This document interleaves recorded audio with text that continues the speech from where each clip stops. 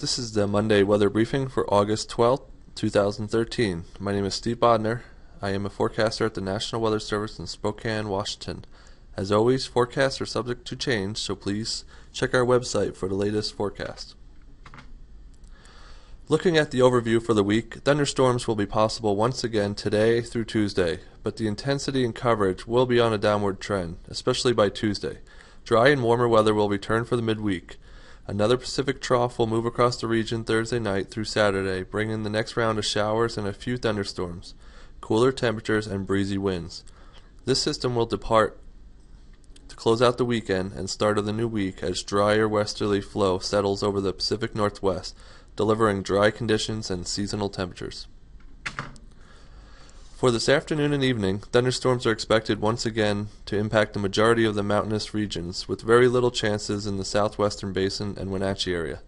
The yellow outline marks the location where a few stronger storms will be possible, potentially producing moderate hail and strong wind gusts. In addition, some storms will bring the potential for heavy rains, but quicker storm motion and a little bit of drying of the atmosphere suggests the threat for flash flooding in the Cascades is not as high as in the last few days. By tonight, the threat for thunderstorms will end over the Cascades and good portion of the northern mountains. However, a wave tracking out of northeast Oregon will bring another round of nocturnal thunder across the southeast Washington and Idaho panhandle. Given the current track, the highest threat for storms overnight will be in the yellow outlined oval, with lower chances in the remaining areas outlined in red shading.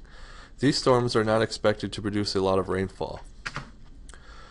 With that threat for storms across the south, Pendleton has issued a red flag warning for northeast Oregon and into the Blue Mountains of Washington. This is where fuels are more receptive to fire starts. By Tuesday, the threat for thunderstorms will end for central Washington, but remain a threat across the Idaho Panhandle and small sections of the northeast mountains and southeast mountains of Washington.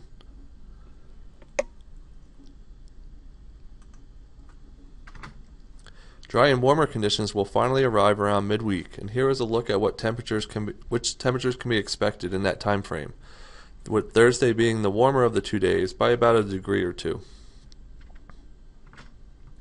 The next weather system will impact the region Thursday night through Friday. The cold front associated with this system will be reaching the Cascades Thursday night, then slowly passing east through eastern Washington and northern Idaho through the day on Friday.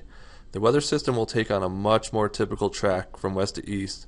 As a result, the threat for thunderstorms is not as high, and westerly flow accompanying this wave suggests very little precipitation in the lee of the Cascades and across the basin. The green shading outlines the locations where the highest precipitation chances will occur.